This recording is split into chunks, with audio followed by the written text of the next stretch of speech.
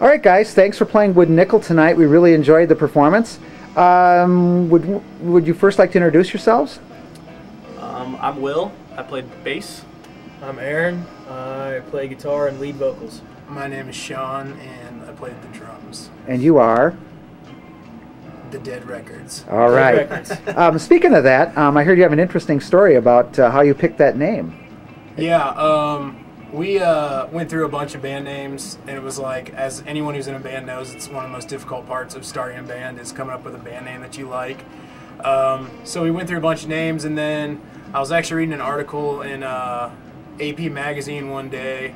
I can't remember who it was or what band it was, but it was some guy who was talking about how the digital age of music is kind of taken over, and I just started thinking about it, and like, I'm not against digital music. None of us are against digital music because it's really helped us out as far as exposure with MySpace and downloads and whatnot, but I kind of started thinking about it, and I started thinking about that the one part that really got me into music, and the one part I really enjoyed about music was going to a CD store and buying a CD.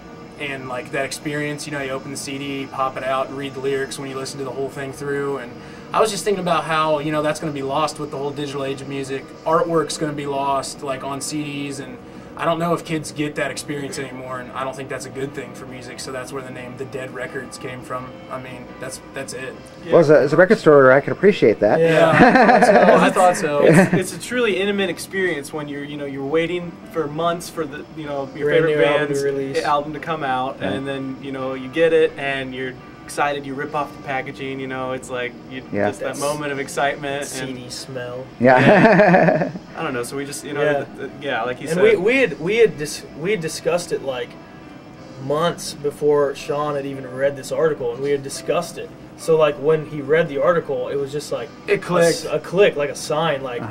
And we wanted something that meant something. We didn't want to just pick a band name. We went through picking band names and we kind of were like, what can we name it that like is like a good solid name that like has this idea behind it, and that's where the Dead Records came from. And it kind of leads into the writing of our CD, really, because when we wrote our CD, it was, I think too much now bands strive for a single, which really I think hurts bands because like but that's what the market is right now. It's oversaturated with singles. Bands, you crumble up and throw them away after you hear one of their songs, and it's like when we wrote our CD, we wanted it front to back to be like people would listen to it front to back like a story, and like you could listen to the whole entire thing, and hopefully, I mean, if you like our sound, hopefully you're gonna like the entire CD.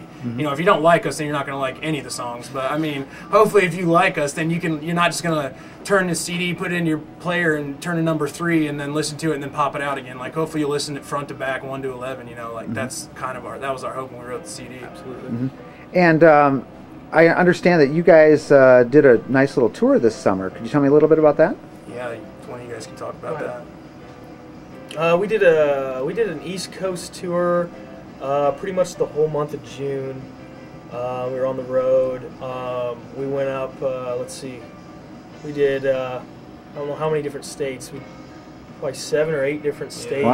Wow. We did about 16 different cities. So it was and the biggest thing about it was the learning experience, I would say. I mean, it's not easy going out. We booked it months in advance and it was something that we wanted to do for years. Being in bands is like, we need to do a tour just to see what it's like, just to do it. And so we kind of just like did it, and we learned a lot from it. I think it was a big learning experience when we got back. So it was a great time. I mean, like, there's hard times when you're sleeping on concrete out in some park or in Walmart parking lots. Yeah, but those are great topics to learn to write music from, though, too. They are. It's something that you got to do, because like I could sit here and tell you all day like the stuff that you should do when you tour, but like you can't learn it unless you tour. It's like you can't. I mean, the things you learn from it, you can only learn if you go out and do it and fail. You have to do it and fail. You can't learn how to ride a bike if you don't have a bike. Exactly. Yeah, exactly. That's kind of that would be difficult. I agree with you there. People can tell you how to do it and everything, but you got to do it on your own to figure it out. So, which is what we did, because we kind of thought. I mean, we prepared and thought how it was going to be, but it ended up being almost completely different than what we thought. And like, we would do something wrong, and then we'd realize, oh, well, why didn't we do it this way? And like, you can't just like tell somebody that, I don't think, maybe. Like a band would have to like start off and like just go out for like a week or two and like figure it out for yourself, and then like the next time you do it, maybe you're a little better and a little better at it every time. So it's a great experience. But it's a good time. It is a good time. And the new album, where was that recorded at?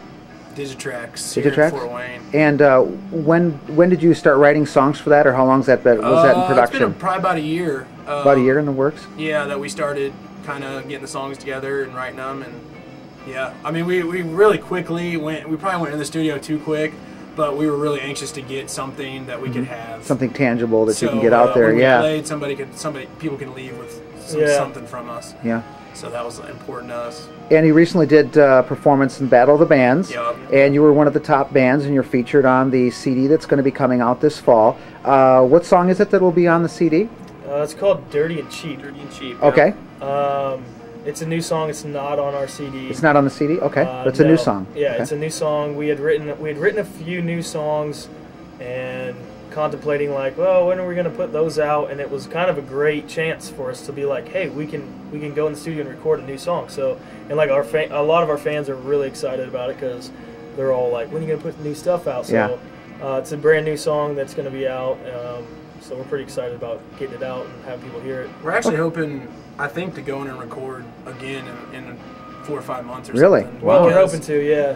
If we got enough money, but like just do 5 or 6 songs like and do an EP or something like that, because I don't know, just keep bringing new stuff out, keep bringing stuff out for people to get excited about, and like keep the ball rolling. I guess, to use a cliche, but yeah, and it's hard for us because we really enjoy writing. Yeah. So like when we wrote our first album and it was done with, we still wanted to keep writing, but we'd finished this album, and then we were like, well, that's kind of a bummer because now, we want to keep writing, but then it's like we didn't want to keep writing too much because we knew that like if you just keep writing new stuff, then you're never going to play the old stuff, right? And like when you just put a CD out, CD's new, and you want everybody to listen to that and have a reference as to when we're playing live. We don't want to bum anybody out like that. Yeah, we kind of slowed the writing process down for a few months, and we're like, let's just play shows and get on the road, and but like now I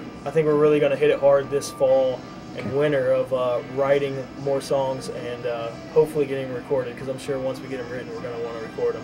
And if fans want to get a hold of you on the internet, what's the best way to do that? The MySpace is what we usually do everything with. It's www.myspace.com/thedeadrecordsrock. All lowercase, everything like that, no spaces. Okay. It's pretty easy. Send us a message, get in contact with us. We love to hear from you. Yeah. Okay. All right, guys. Well, thanks again for playing tonight. I really enjoyed it, and good luck with everything coming up. Thank you. Thank you.